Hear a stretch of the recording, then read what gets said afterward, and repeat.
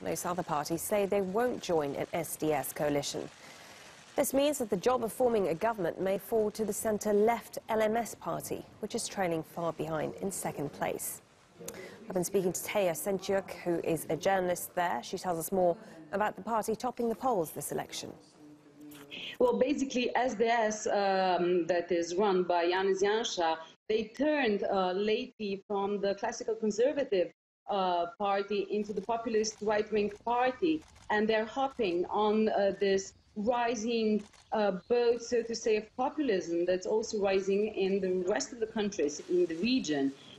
They were kind of trying to present the danger of the possible new wave of migrants. We have to remember that from end of 2015 to 2016, the beginning, almost 500,000 migrants passed through Slovenia that only has 2 million people. It was amazingly huge amount, and people do remember that.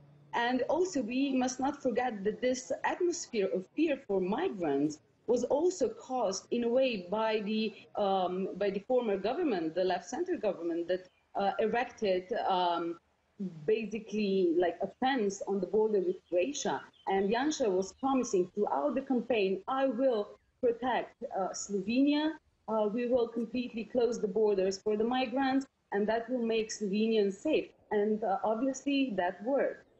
Well, for now, it is almost impossible for SDS to form a right-wing coalition, or any kind of coalition for that matter.